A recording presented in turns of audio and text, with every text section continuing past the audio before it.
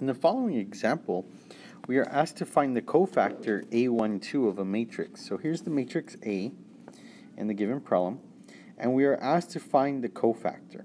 So what is the cofactor? Well, in order to understand what the cofactor is, you first need to understand what the minor is.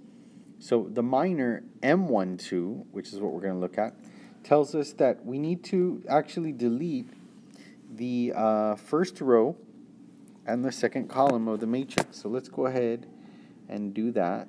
I'm going to do that with this yellow highlighter here. Okay, and then what you do there is you find basically the mini determinant, if you will, of the elements that are left. So namely the 2, the 6, the 1, and the 1. Okay, so it's not terribly difficult.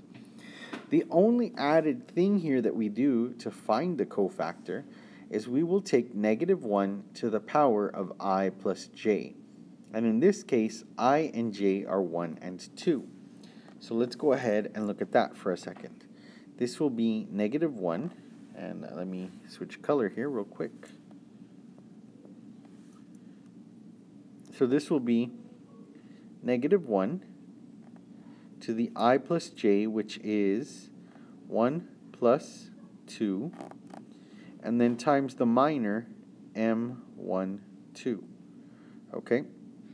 So we know then this is going to be -1 to the third power, which is -1 times the minor M12. So all we got to do is find the minor now. So let's just find the minor. 2 times 6, which is 12. So we have 2 times 6 minus 1 times 1. So that's 12 minus 1, which is 11. So we bring that back up here, and we get -1 times 11, which is -11. So this right here, this -11, is the cofactor of all of this. So the cofactor of A12, which was what we were asked for in the beginning, is simply -11. So this is what they were looking for, and there's our answer. So not terribly difficult. Now what do we use this for? Well, we use cofactor expansion to find the determinant of larger matrices, so like a 3x3 matrix, for example.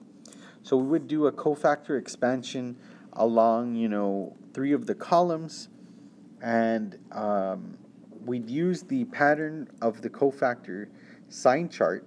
In other words, you don't necessarily have to use this I plus j method, because if you look at it, we know that this is the intersection right here, and if you look at this negative symbol, that means you're going to take the opposite sign of whatever you get for the minor. So if the minor in this case was 11, opposite sign of that is going to be -11. And so this cofactor chart is actually really quite helpful to do cofactor expansion. So good luck in finding determinants now that you know how to do the minor and cofactor expansion.